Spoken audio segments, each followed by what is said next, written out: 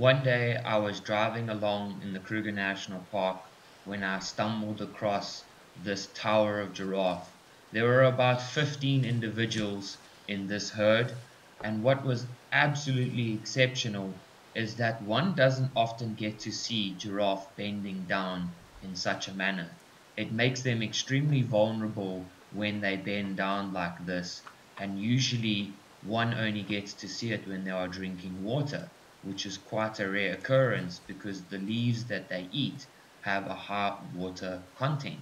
So, in this situation, what was taking place is that this patch of soil obviously had a lot of salt in the ground. It was an area with high sodium content, and the giraffe were actually licking the ground.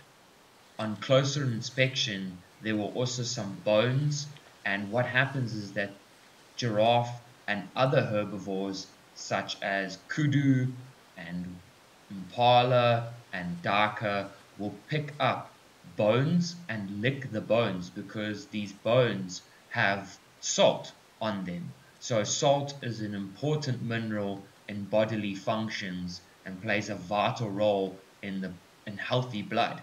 So it's incredible to see this type of behavior, and if one ever gets to experience it, hopefully you do, just take note of what they are doing and have a look because they might even pick up a bone in their mouths and lick that bone. So if you ever see giraffe bending over like this, it's because they are trying to get salt from the ground.